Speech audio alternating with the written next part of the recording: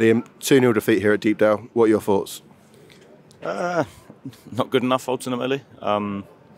Thought first half there was some good passages. I thought got into some really good areas, created some good chances. You know, Tails had a terrific opportunity. Knighty had a couple of set pieces. I thought we carried more of a threat first half, and there was bits that we could do better, but it was relatively okay. And then second half we didn't deal with their changes very well at all, and ultimately, gave away some really soft, poor goals. If one of those chances goes in the first half, is it a completely different game?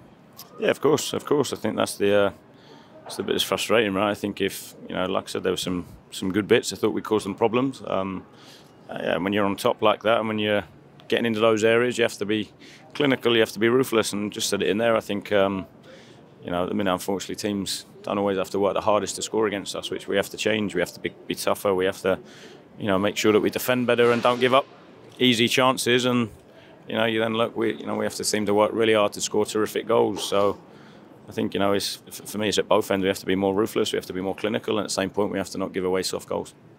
You mentioned not reacting to Preston's changes in the second half. Is there anything in particular you feel that we could improve on?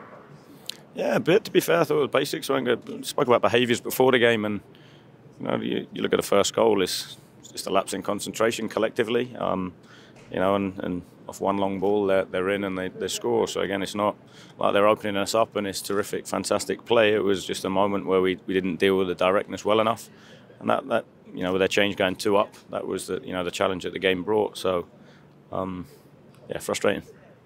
2 games next week, a big opportunity there.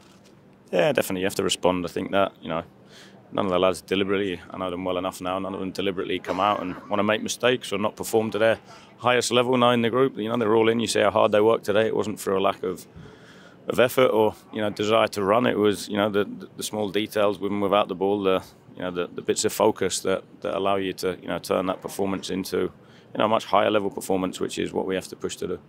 And finally, a word on the supporters. 600 of them around that travel all the way up to Lancashire today. How brilliant were they today? Yeah, excellent.